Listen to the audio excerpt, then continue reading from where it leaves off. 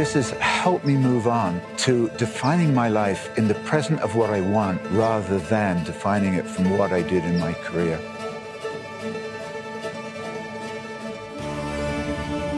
Through the years, I found that if you put the experience first, then you're guaranteed to go home with something that will stay with you.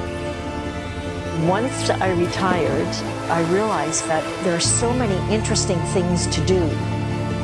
I think pursuing a passion is really vital for all of us. It produces a creativity in all of us that human beings need and require to really be fulfilled.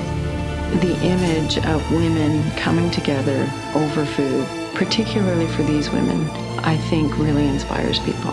It's a really, really gratifying feeling to know that everything we're doing is about helping our environment and helping our brothers and sisters. So this is our little bit.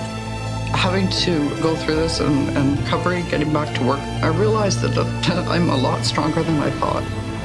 These girlfriends are 4 of the best friends that anybody could ever wish for.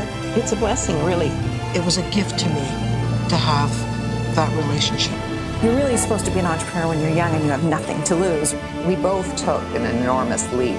Don't get to the point where you're looking back in life regretting that you haven't done it. Just go out and be happy.